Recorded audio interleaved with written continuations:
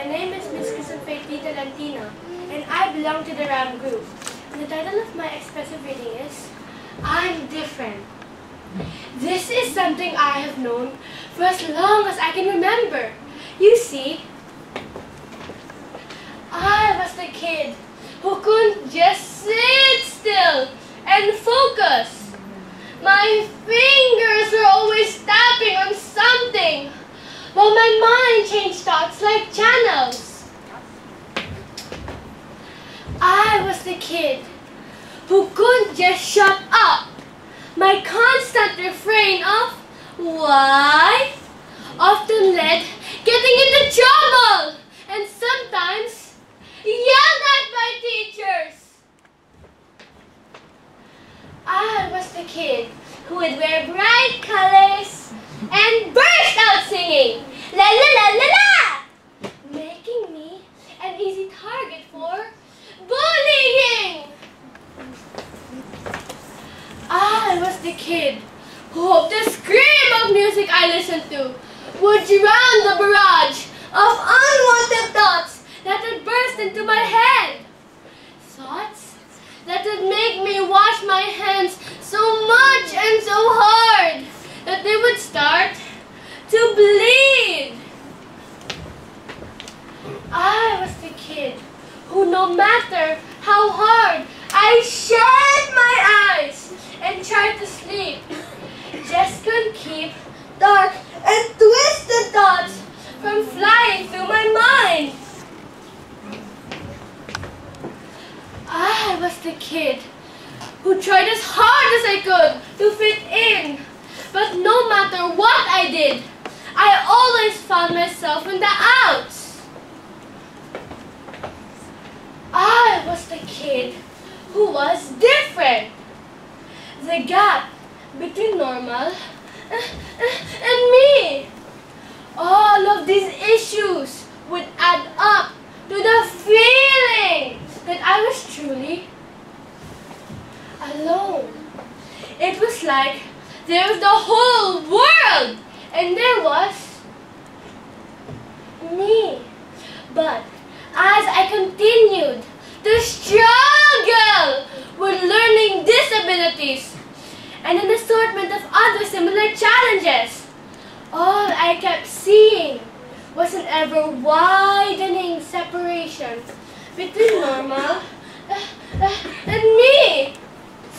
But what if we're all different? What I didn't know is that everybody feels like this in various moments of life. All of us have disruptions in our lives that make us feel different.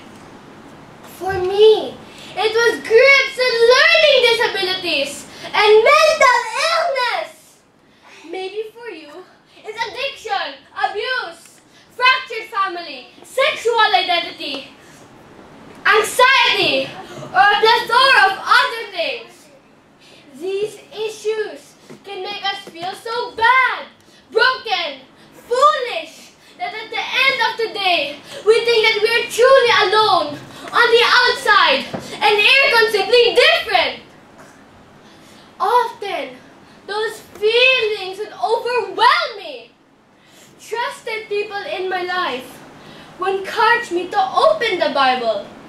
I fought it for the longest time, wondering what good could it possibly accomplish in such a face of a daunting struggle. However, when I finally did, I found myself continually surprised. I had always thought that God is a certain kind of person, one who fits into the mold of good Christians. However, as I turned through the pages of the good book, I found the exact opposite. I found story after story, broken, crazy, sinful, doubting, struggling outcasts that God decided to use instead of perfect people. And more often than not, it wasn't in spite of their differences, but because of them, God use these people. Peter couldn't just stop talking. Jesus used his gift of gab to spread the truth across the world. Paul was a nerdy know-it-all. God used him to teach the truth to millions. Mary was a simple woman. God used her humility to bear the Savior into the world. Rahab was amorous. God used her charm to protect an entire nation. John the Baptist was crazed and ate bugs. God used his attention-grabbing personality to proclaim Christ's arrival. I could go on and on. What I'm struck with in each of these stories is a different part that played in the lives of these heroes that God used. How God can use my differences for His glory. While it's been a long and challenging journey, I can look at my life now and see how all the different things with which I used to struggle with have been the things that have enabled me to tell my unique story.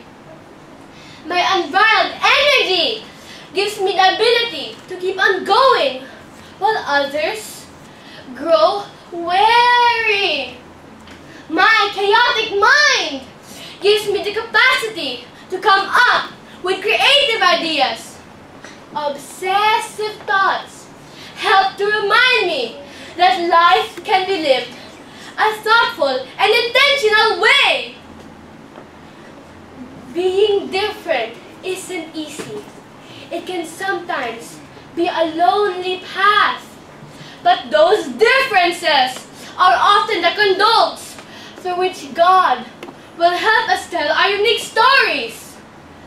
God can use us not just in spite of our differences, but because of them. I'm different.